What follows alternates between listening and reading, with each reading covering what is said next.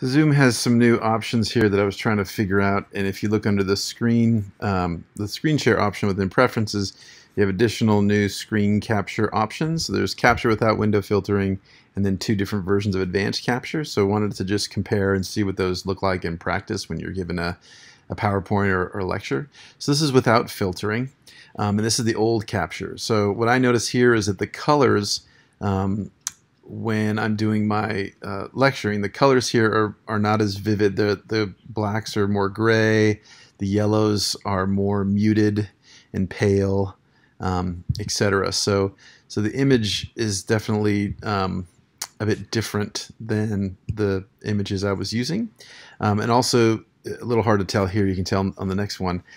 So right here, this is advanced, so it actually looks better to me. The images and sort of staring at them, the colors are deeper, etc. Not massively, but I still think still better. And so this is what it looks like when we have the sort of standard filtering on here. So I'm just seeing essentially the presentation screen, or only capturing the presentation screen. But then because it's Zoom, you're also capturing the picture-in-picture because I have the camera on. Last is the without filtering, and so again here what you can see is all the windows, all the Zoom dialog windows and stuff are up.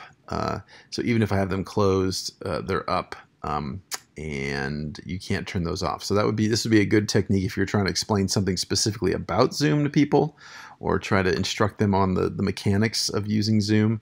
But other than that, I would have this version off. So in general, advanced capture seems to work better in terms of color and image, and have the windows being filtered as the optimal option for doing lecture-based Zoom presentations.